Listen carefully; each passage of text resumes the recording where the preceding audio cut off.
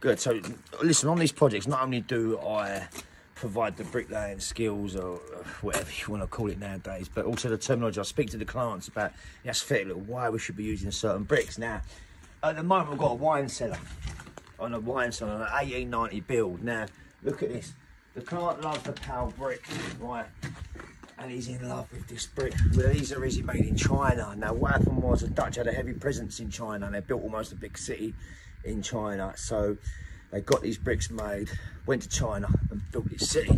Now, we cannot put, as much as it's lovely, and I love my Chinese, right? We cannot put these China bricks in an 1870 build, our heritage, my ancestry, here in England, right? So, we're at loggerheads, and I'm walking around these points, and this is where it's important. You have to add your knowledge, your experience to help the client, because the client's not a builder, you know, and this is where we come in. So we've gone through the kitchen. Now, this kitchen on this build is probably the size of most people's house. It's one of those. It's going to be fantastic. One plan, good socialising area. Now, we know the kitchen is black spec. It's one of those high-tech kitchens, you know, when you blink and all the cupboards bloody open. Do you know what I mean? So the wine cellar, which takes a feature part in the floor, I've come up with an idea. What do you think? Just look at this.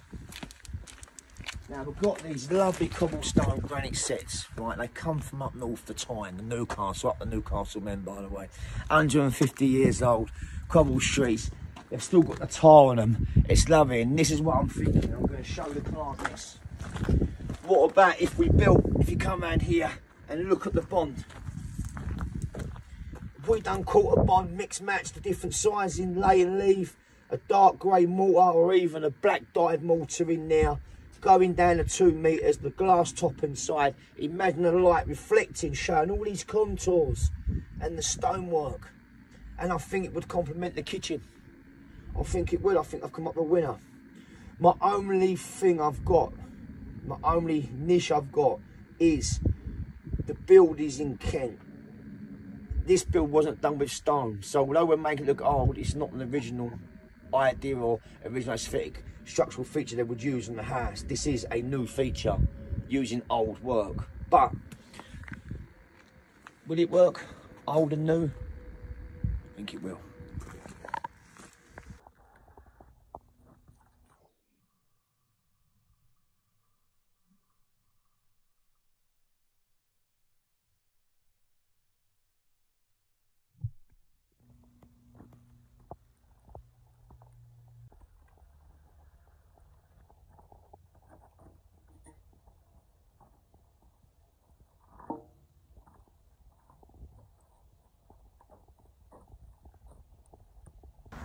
Hello gentlemen, how are we? Right, I think this is a good part of the video for me to do this voice note over the top and make you aware of a few things.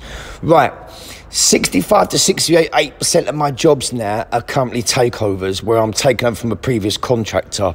Now this could be for a number of reasons, relationships broken down, etc. But the primary reason we're finding is simply work is not built structurally or aesthetically correct or in accordance with any professional drawing or related to UK building regulations or local building control.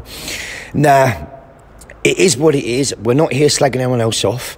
We're just doing what we do, and that is it. So on this job here, I do not authorise, permit, or advise how to do any of the work you see in the background, from lintels, insulations, aesthetic, the block work structurally and aesthetically, and surroundings. So I just wanted to put that right. So we have built an episode of putting things right, and that will come up soon. So guys, listen, just bear with me, and we're going to show all the different aspects of what we went through and how we put things right and how we went about it, etc, etc. Listen, I hope you will enjoy the watch. God bless. Right, so what we're doing now is we're setting out this showpiece, this wine cellar, this kitchen. So as you can see, we've already done the slab, and we're now going to start setting it out. Now the problem we've got, I've took over this job, and I don't want to get into here or there, but the previous bricklayer, the builders set this extension at 120 mil out of square, right? That's not my problem. They can sort it out. But what is my problem is I can't square this off of the existing walls. No. Keep the camera still. Yeah. Just always film me, yeah? Ready? Start again? Yep. Yeah? Good. Right, so what we're doing now is the showpiece wine cellar in his kitchen. Lovely little feature we're doing.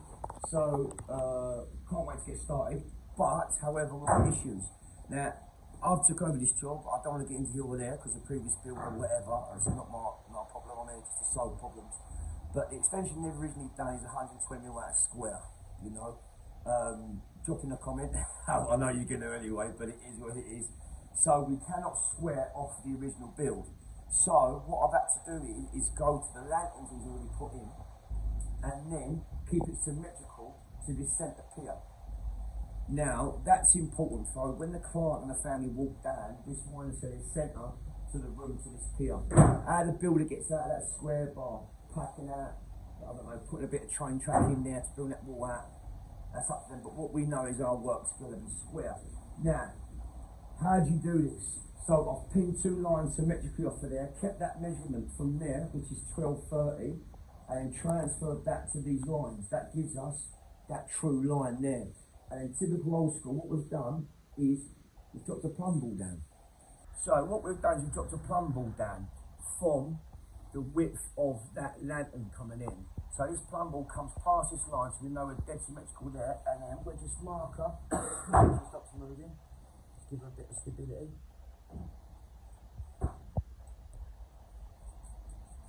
Yeah. So we know that is centre. Let's double check her.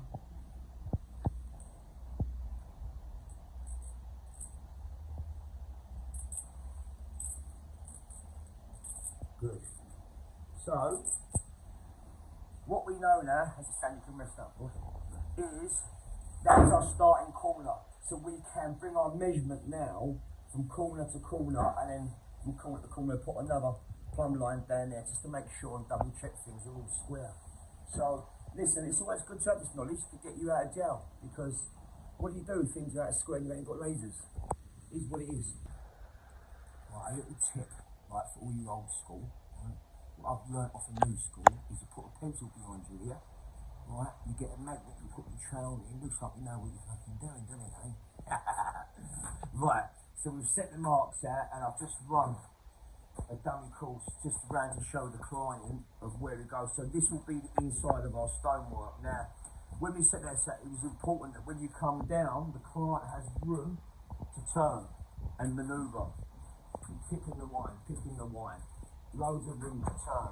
They couldn't quite understand what I was saying from the start, but now he's gone on with good idea, especially if he misses his carrying a little bit around the old shoulder.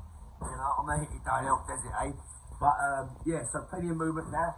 We've all set out. Get these down. Relays down is 8.5. That's what I say to the girls. They go, you're only 5 months before I lay down, so I'm 6'4".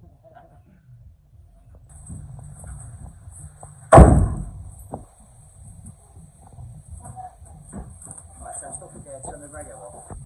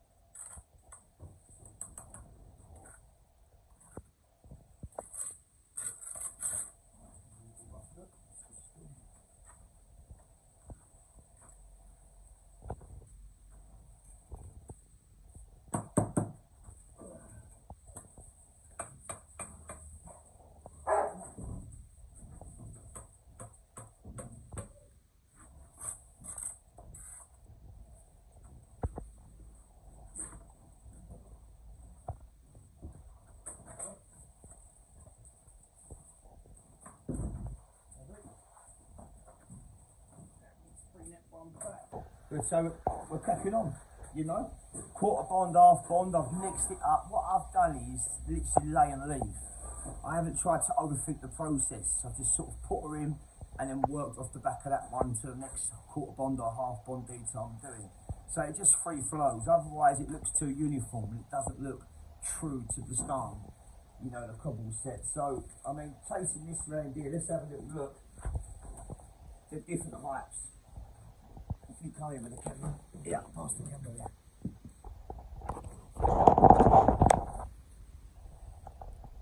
We're bang on level, can you see? There, beautiful. Yes, so, I mean, to get that in that ballpark is good because, let me just show you something just quickly. For example, you've got the different thicknesses there. Right. You can see. So what I've done is I've got the boy to load out in batches, thick, small, the bats, the stretchers, what I would call the closures, round, and we've just picked and bumped to make it match without too many problems.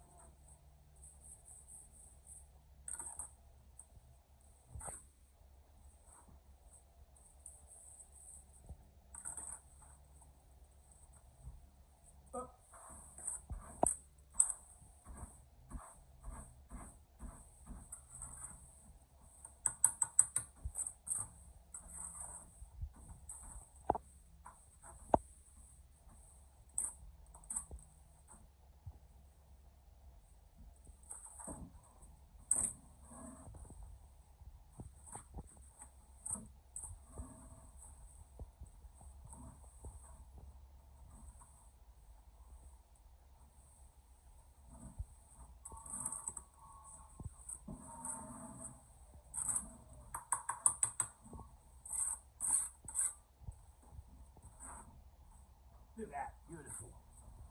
Put her in, she's got to go. That bit of angle.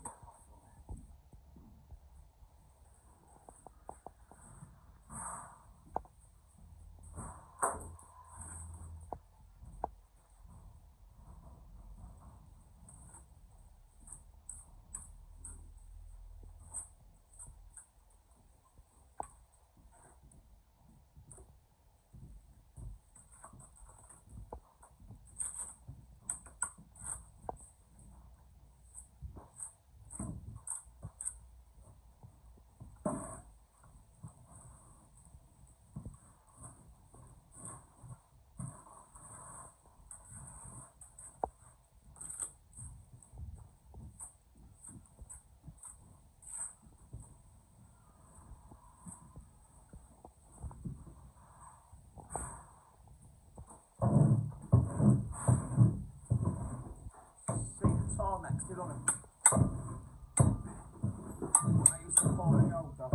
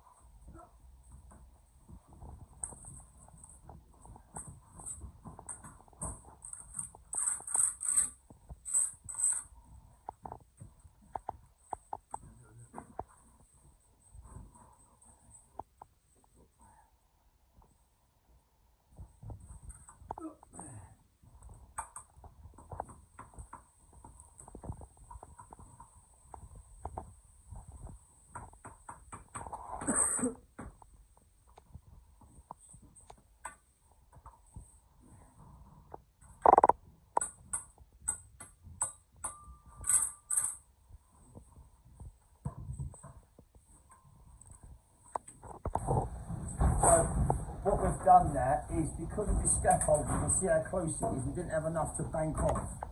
So we've run across the blocks around, shore this up, and we're going to put some clay master in, 100mm clay master on the back of it. So eventually it's going to be a case of getting this up so we can start getting this side backfilled. And then when the renders are done, we'll get this tube down, and then we'll have to carry on with the block work right round the back.